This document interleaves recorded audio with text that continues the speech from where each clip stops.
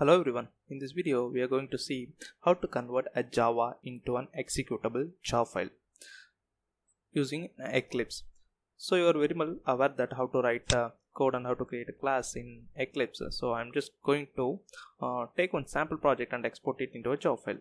So each folder in this Eclipse denote as project, and if you expand this you will see the class which resides within this project. So here I just want to export this project into an executable jar file. Go right click and go to an option export. In the export option you will find a different variety of exporting.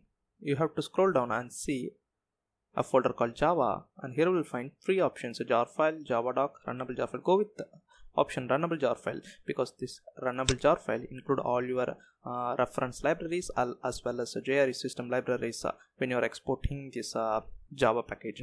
So select the runnable jar file and click on next, and here in the launch configuration drop down you have to select the folder as well as the main class of this folder.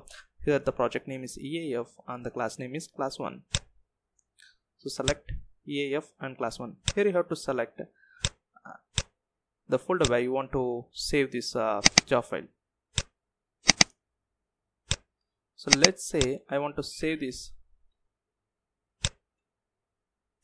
in a folder test, and I'm going to name this file as my jar.